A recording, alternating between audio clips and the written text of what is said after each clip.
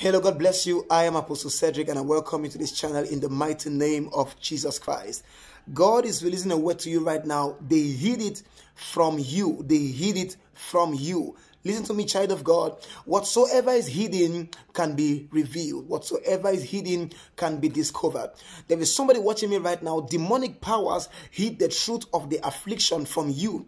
You wake up in the morning, you feel so tired. Sometimes you slept at night, woke up and you felt so exhausted, so tired, and you don't know what happened, what transacted by night, because they hid it from you. There are people that have spiritual spouse. They have a spiritual husband, a spiritual wife, but they never see it in the dream. But the dream occurs, but the enemy hides it from them. There are people that are fighting battles that are in their spirit, and because they are not very sensitive, the enemy hides the battle and the terms and conditions from them. The reason why the things in your physical are inexplainable is because there are some things that are hidden from you in the spiritual realm. If you are going to answer the physical questions that have no answers, you must look for the root in the place of the spirit. They hid it from you. I'm talking about spiritual entities that gather together and they fueled and sponsored your downfall, and they hid this truth from you because they know that what you don't know about, you can't pray about. There are people who are praying wrong prayers